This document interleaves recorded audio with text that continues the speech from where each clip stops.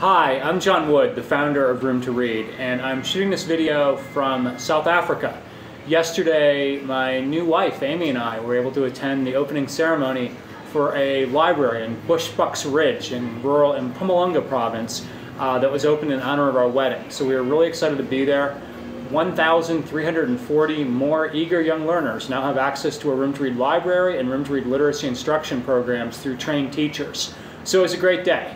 And then I came home and got a request to shoot this video to thank all of you at TechBikers for your incredible support of our work.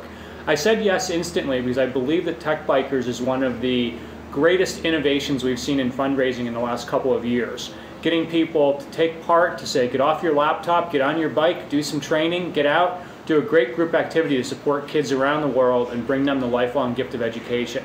So to all the organizers, I want to say thank you. To the participants, thank you so much for taking the time to do this. It means so much to the kids we help. Many of you may know the statistics. 200 million kids woke up this morning who did not go to school. 780 million people in the world today lack basic literacy. 2/3 of them are girls and women.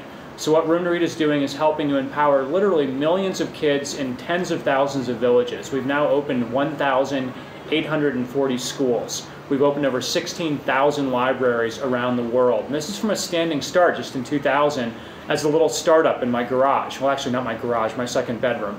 But anyway, you get the point. We've come a long way, quickly. We have a long ways to go. 9 million kids now benefit from Room to Read's programs. What you're helping us to do with TechBikers, and I hope you'll fundraise aggressively, because we're going to reach at least 1 million more kids in the next year, and have reached our 10 millionth child by the end of year 2015. So when the going gets tough on the ride, just think about the fact that kids around the world are counting on you, they're loving you, they're cheering you on as you ride, as am I.